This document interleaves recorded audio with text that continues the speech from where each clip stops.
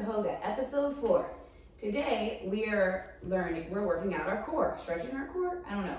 You're going to use your core when you have sex. People think that you don't, but if you're having good sex, then you will use your core because all the fun positions involve your core. Just like your back and your legs that we went over, you're going over core. Also, this is good for dick riding because if you're on top, you have to stabilize yourself, and we went over that with your core, and you use your core for that. But if you're on the bottom and it's not dick riding, but you want to have some, fun, like you don't want to be boring in bed, just hold yourself up like this, and you can actually move your body, but you have to have more control. I haven't done it in a long time, but you have to have more control over your core to do that. Like you can't just, no, you gotta like hold it and use your core. All of this is in your core. Okay, so stay tuned.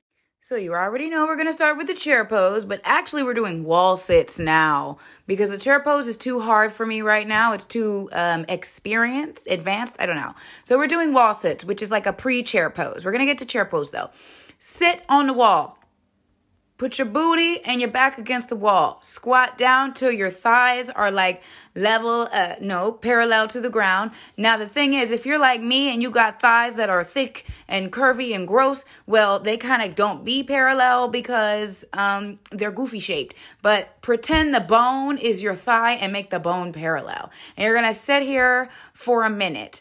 I thought I was going to die, but I didn't. So if I didn't fucking die, then neither will you. Also, make sure your knees aren't over your feet because they will break. Also, don't do what I'm doing where my knees are bent in. I've got a wrong shaped body, so my knees bend in when I walk, but yours shouldn't. You should straighten your knees out, and your feet and your knee and your ankle should all be kind of in one straight line that's perpendicular to your parallel thigh bone. All right, breathe it out. Pause here if you need to because we're about to go back to it for round two. Round two, squat. I guess it's kind of a squat.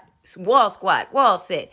These are also great for if you were a child of a parent in the military and you were being punished, but they didn't feel like beating you that day. So they would make you squat with or hold your arms up in the air on the side, or do both. They'd do chair pose, or sometimes they would do wall sits. I guess technically it's considered child abuse, but it's not as bad as getting punched in the throat.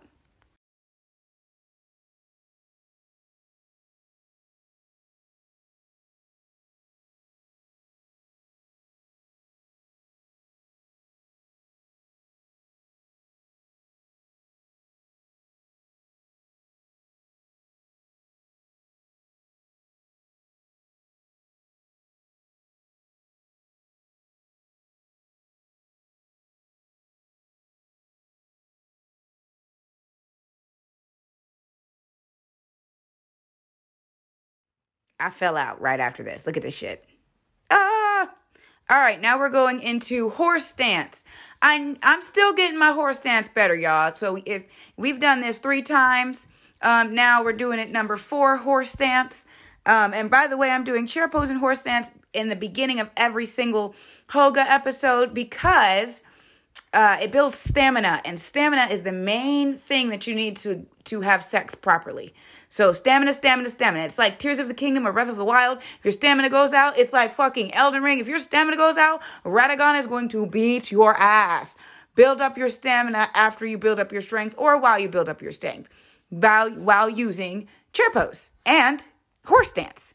I forgot that I was supposed to be telling you how to do it. So horse stance, if you like karate movies, this is like the 3rd time I've said that, whatever. If you like karate movies, it's have your feet more than hip distance apart and squat down like you're in a squat and then just sit there. This is also a great military child abuse position.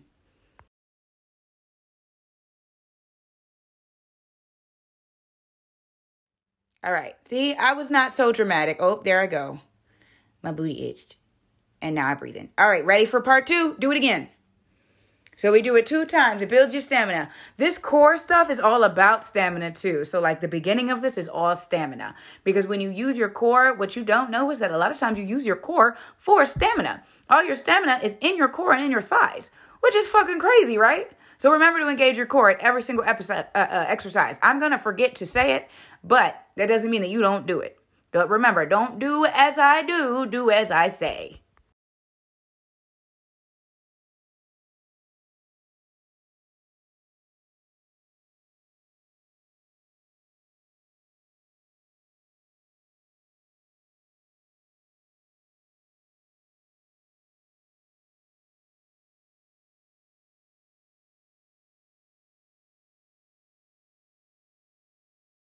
Keep it fucking going. Don't be a bitch. Don't be a bitch.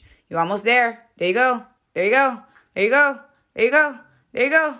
There you go. There you go. Breathe it out. Now we're going to plank. I actually did good on this. We're doing this 2 times, by the way. We're not doing all exercises 2 times, but we're doing this one and the next one's 2 times. So have your body perpendicular to the ground, like you're laying down, basically. And then put your weight all in your forearms, in your abs, and in your feet. Clench your abs, clench your booty, and just hold it there for a minute. You can do this. If you can't do it like this, you can put your knees on the ground, and you can do it that way. But honestly, what I did, and I always have been very weak, I just sucked it up and kept doing it. Try to make sure your shoulders are back too. Look, we're still working on that, but at the very least, at least make sure your body line is a straight fucking line. Oh, parallel was the word I was looking for.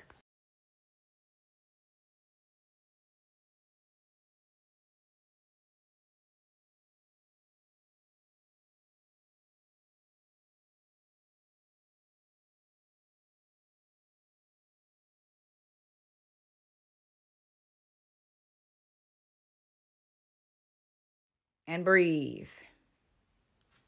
And breathe. And breathe. And breathe. And breathe. All right, part 2. Get back up on your toesy woesies and have your body in a straight line parallel to the floor. Weight in your not in your elbows, but like put your hands, your forearms. That's what they were called. I was thinking long bone, like dogs. Your forearms, but your weight, all your weight should actually be in your core. You should be holding yourself up with your core. You should, ideally, your core will get so strong from this, you won't even need to use your hands. I saw this crazy guy on TikTok. He was doing push-ups without his hands, and it was because his core was so strong. We will get there. Also, if you can clench your booty cheeks, do it. I couldn't clench my booty cheeks because it was too rough for me. I was literally sweating, but hoes don't sweat, we glisten, so that never happened.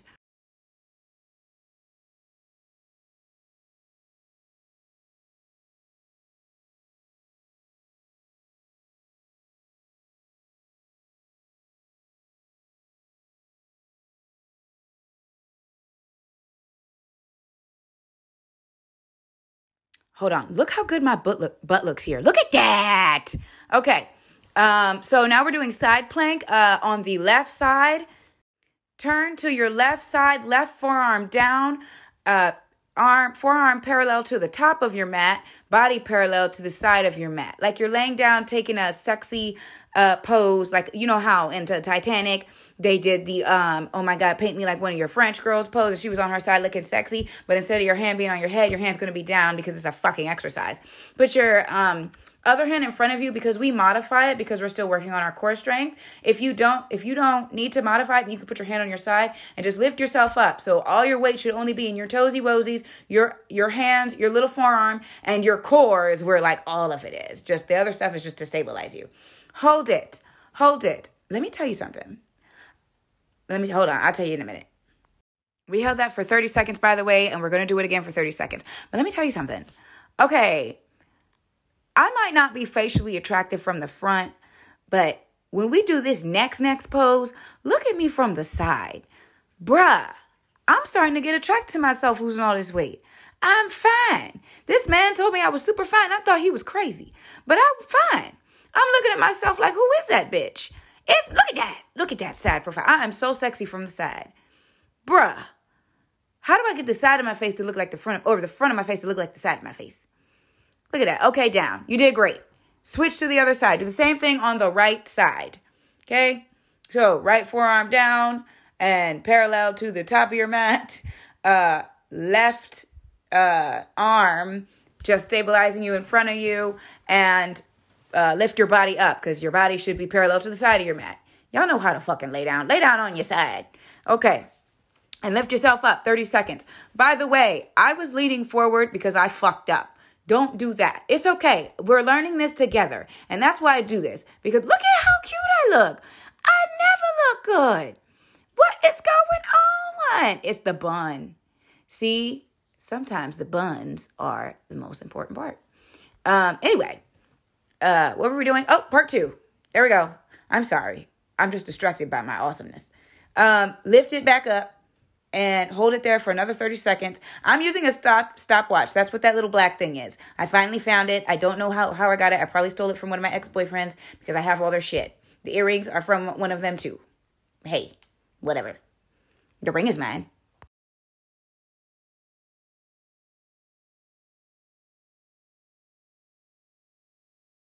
And down. So now we're doing boat pose. This is what I was talking about. Look at me from the side. Look though. Don't I look all dainty and elegant and fine? Look at that. Who is that bitch? That's me, bitch. Anyway, boat pose, you're going to make like a boat. Actually, this looks nothing like a boat, but it's okay. So instead of having our legs straight, we're going to hold them because I have trouble holding my legs. My core is not that strong and my legs are not that strong. So what you're going to do is you're going to sit down. You're going to put your legs and body into a V shape while you're sitting down. And then you're going to hold underneath your legs and engage your core. Engage your core, engage your core. You're going to sit there for a goddamn minute. I didn't time this, so I'm hoping this is a minute or 30 seconds. And then you're going to do it again after I time it.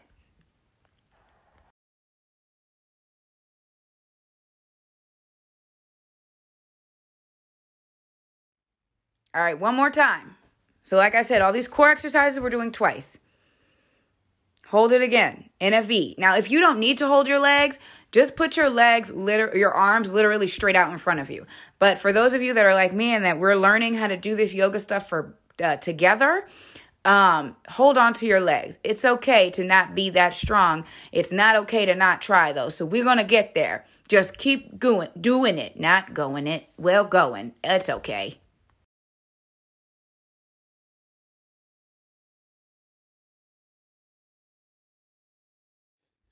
Okay, done with the core. So now we're back to the normal fucking stretches that we always do. Plank, go down, lift up into cobra. We're actually going to hold cobra so we can stretch our abs a little bit. So hold it there for like 10, 15 seconds. Then you're going to push back into downward dog. Diamond, push back. What are you doing?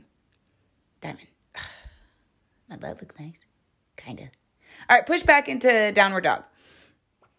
Booty in the air, heels on the floor. If you can't do it, it's okay. But guess what? If you've been doing this with me, this time we're getting better because my heels are closer to the floor.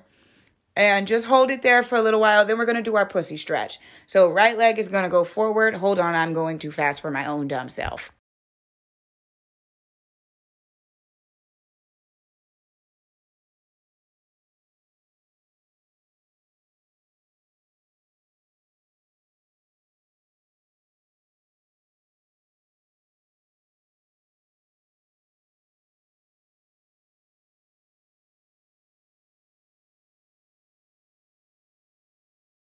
God, I'll take all day to do anything. Anyway, right leg forward into the pussy pose. You guys know this one. Left leg is straight back. Drop your feet down. And your right leg, what's it called? Is it the foreleg? The bottom of the leg that looks like a forearm that it's attached to your foot. It's parallel to the top of the mat. So, and it's like, I think they call it scorpion when you bend the back leg. But bitch, we ain't there yet. And that's okay because we will get there. But sit there, stretch. Apparently this is good for anxiety. I don't think it is, but it does feel good.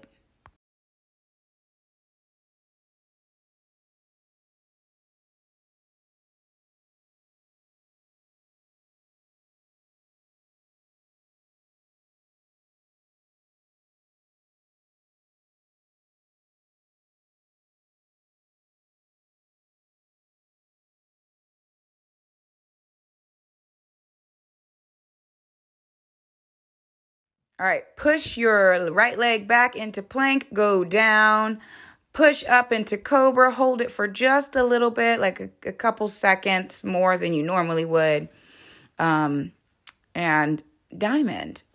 Okay, now push it back into downward dog. Good guy. I take all day to do anything. So you're going to hold it here for a little bit longer, and then you're going to go pussy stretch on the left side. By the way, if you have a non-pussy, you can also do this stretch. Just because something is not gendered towards you, the language is not gendered towards you, doesn't mean you can't apply it to your life. I speak for women. Like, I use the feminine terms because I'm a fucking woman. But if you're a man and you want to do this, go for it. Who cares? You could just switch it to man terms or just apply it to your life. Okay? If you don't got a pussy, that's fine. You can still do the pussy stretch. Stretch whatever the fuck you have. Leg forward and sit there. think about your trauma. Think about breathing. Talk about yourself. Look how good my side profile is. I am fine.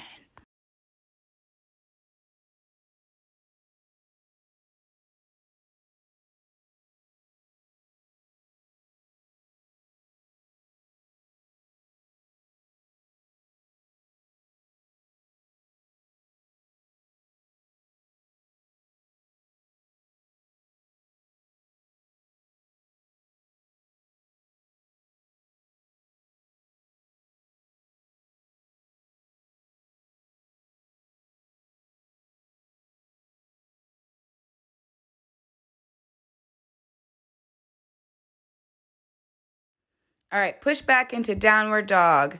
Or no, plank, my bad. And then down, cobra. We're not going back into downward dog. What we're doing is going into child pose. Look at that booty, child pose. We're going to hold it here. I don't like child pose, small pose. Because, this is not for children. None of this is for children. So we're going to do our very final stretch, which is the diamond, AKA the vagina stretch, AKA whatever, the legs open stretch, whatever you want to call it. I haven't figured out a name. So lay on your back, lift your legs in the air and open them and let them just fall to the side. Now, I call it the diamond stretch because the sex position was actually based off of my name that a man created for me. So you can put your feet together and hold it in the shape of a diamond. But what I like to do is to open my legs and just let them hang there. Because it stretches them and it's awesome. Yeah. So thank you for watching this, y'all. I really appreciate y'all coming to my bullshit. And we are growing and stretching and shrinking together. I don't have to do the shit by myself anymore. And I really fucking appreciate it. That's all I wanted to say.